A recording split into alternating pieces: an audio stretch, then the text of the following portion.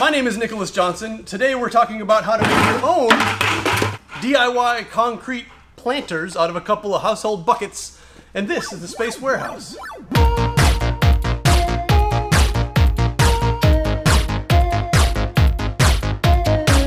All right, let's start out with everything you're gonna need to make this happen. It's really cheap too. First thing, some sort of quick setting concrete. I use quickrete, that's what they have at the Home Depot. This was like $5. Next up, 4 uniform in size. They don't have to be round, but I use wooden dowels, little objects. They could be little squares, they could be little circles, they could be little octagons. Then you need 2 different size buckets. A big bucket and a littler bucket. The little bucket is gonna go inside the big bucket, and the negative space around that little bucket is gonna become your concrete form. These little dowels are gonna be the little stilts that the little bucket inside the big bucket sits on. That way concrete will go underneath it, and those 4 little things will make drainage holes so that when you water your plants, the water has somewhere to go if you put too much in there. You will need something heavy to put in the little bucket in the big bucket so that it doesn't float to the surface when you pour the concrete in. If you happen to have it laying around, you wouldn't believe just how heavy that size of a chunk of steel is. Next up, a drill. And then to make life easy, a stirring implement. Of course you can stir it by hand, but why do by hand what you can do with that thing? You need 1 empty 5-gallon bucket. 1 5-gallon bucket full of water. I'll explain that in a minute too. And if you're gonna make more than one, the second set of 2 buckets. This is a much smaller one. It's gonna be like a little baby version of the thing. I'm out of breath. You will need something sharp to cut open the concrete bags with. This is a knife. This is a knife that I made, actually, before I used to make videos and stuff, so I guess I'll have to do that again. Let's get started. Let's see how this all works. When you're gonna mix concrete, you wanna make sure that everything you're gonna use is available, because there's the time issue. Like once you pour everything, you start mixing everything, you have to kind of like keep moving, because the quick setting stuff does set quickly, which I guess is the whole point of it. Oh, also something lubricating. Normally I would have said WD-40, but there wasn't any on my little rack. I have some lubricant from PB Blaster. But anything, I mean, you could use canola oil, you could use anything slippery, motor oil, whatever. You got it, because you're going to coat the inside of the bucket so the concrete does not stick to it once it cures. And then you're going to want to have a nice open space that you can really control. If you know who Make Art Now Josh Yo is, he says to put everything in your shop on wheels. What a good idea that is. When I'm doing concrete, I have a full bucket of water and an empty bucket of water. And you don't use that much water at all, but it's really great to be able to clean tools off with. You don't want to let concrete dry on your tools. We're just going to dive in. Start with a little bit of water in your bucket. That way the concrete doesn't get stuck on the bottom. Then, in a controlled manner, you are going to add mix. It's good not to breathe in at this point.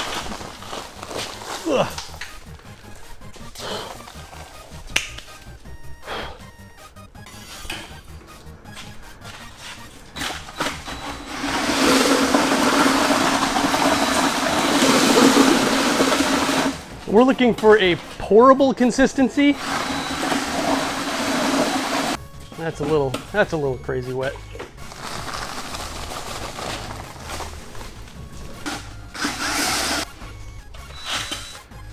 Now, take your bucket, take 4 of your wooden dowels, put them in the bottom.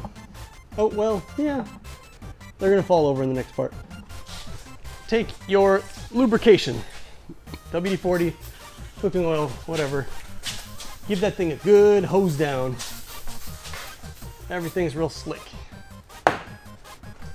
It's probably important to have these nice and evenly spaced, because they will turn into holes that are at the bottom of your thing, and I don't know, everybody loves uniformity. Take the small bucket, place it inside the big bucket. Take your something heavy.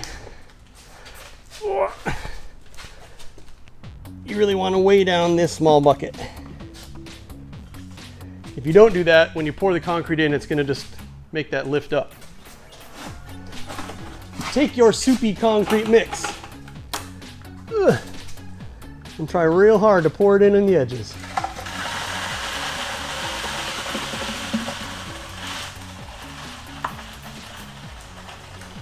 I poured a lot of it into the middle.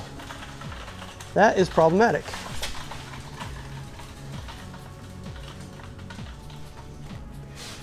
In fact, I poured almost all of it into the middle. In the interest of transparency, I've learned a few things by, well, completely destroying the first one that I made.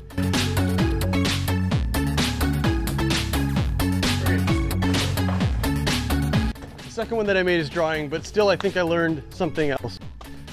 First thing, this is really handy for like huge batches of concrete if you're gonna make like a big table like I made previously, or if you're gonna be making like a, I don't know, you're pouring a slab or something, you gotta make a lot. But I'm gonna say for this, I prefer to mix with a little shovel. So you have more control, much less mess, and I wanna make it way less wet. it was really wet, which is I think where we went wrong with that first one. I think it still hasn't dried 2 days later. So we're gonna go again. I'm gonna make a smaller one with a different pattern because I think this one's gonna come out just fine. I'm gonna go through this one more time. Making a concrete planter. Take 3. Start by pouring a little bit of water in a bucket. Then you're gonna put some of your concrete mix into the bucket. Using a shovel, oh, that's a lot of water. Mix it up. Our desired consistency is like moldable clay. Right now we're at pancake mix, so we're gonna go way more, not sloppy and not dry.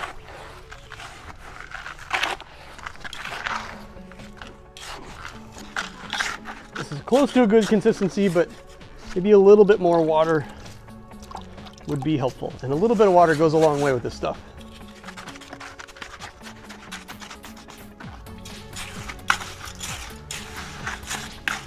The second place I feel like I messed up before, these little wooden dowels, these little stilts for your form.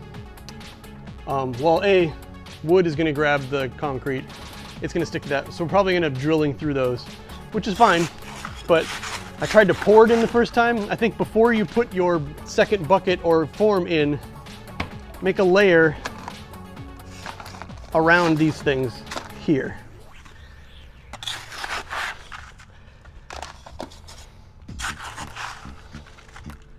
While you still have control. Make sure that your little dowels are making contact with the bottom and the bottom of your second piece.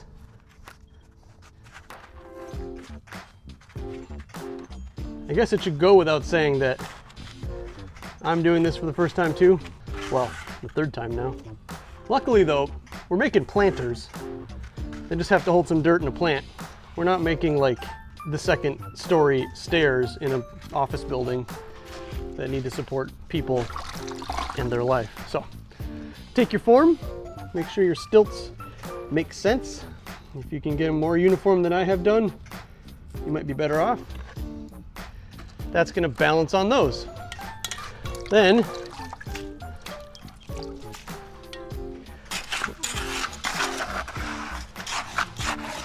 that's probably how sloppy it should have been in the first place.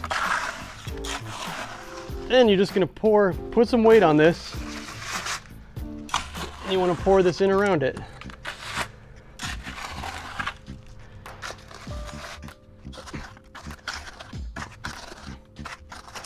You know, if your concrete is really wet, it's gonna kind of do like what water would do, and it's just gonna, this thing's gonna float on out of there. But as long as it's not that wet,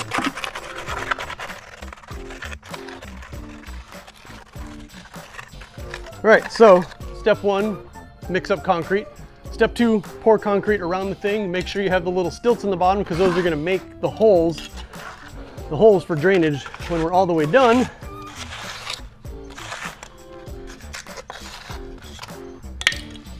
And the next step is also important and kind of magical. I hope that camera's still going. You can sort of beat on this and watch how it it redistributes the water, I'm reminded that I did not put the lubricant in, and so that's problematic, but we'll wrestle this out of here. It also gets out air bubbles. I'm gonna put this brick on top of here. For the very best results with concrete, you're gonna wanna sort of keep the very top just a tiny bit damp as it dries. So you should put a bag over it to start with. After a couple hours, just head on over and give it a little spritz. Give it a little tiny bit of water. I mean, again, we're just making planters, so that's not absurdly important for this, but okay, so, God, that was so fast once I've done it now. Sorry about the construction next door. That's probably never gonna stop. Then we're gonna come back and we're gonna pull these things out and we're gonna see how good a job we did. Okay, here we are on the other side of this thing. I have a redone one that I did the first way and then one that you just saw me do.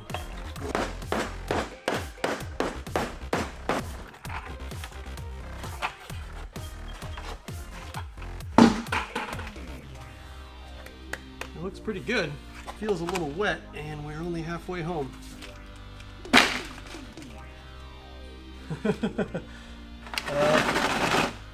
Well, it's important to follow the guidelines with drying time. That's not the end of the world for me. I'll be able to just glue this thing back together. It doesn't have to hold much weight, it just has to hold a potted plant.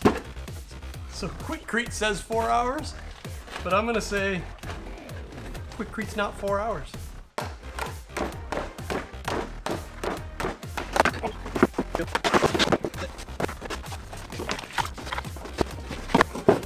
Yeah! This one stayed together. Just have to...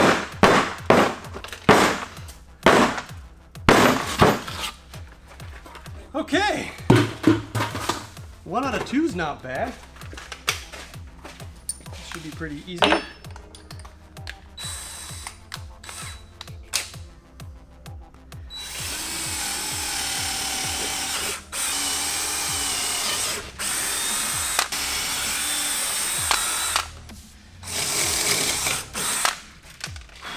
Somewhat smaller drain holes than I had initially planned for, but we have got ourselves a little baby planter.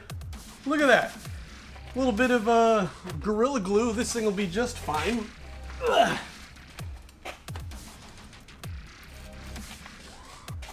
Just like that.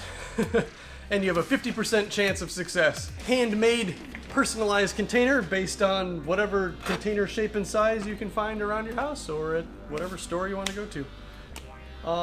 My name is Nicholas Johnson. This has been the Space Warehouse. Thanks for watching. Don't forget to like and subscribe if you want to see more of this sweet, sweet content. Or if you just want to see this thing behind me on my desk from moving into the future from now on. I'm not going to be able to lift that up.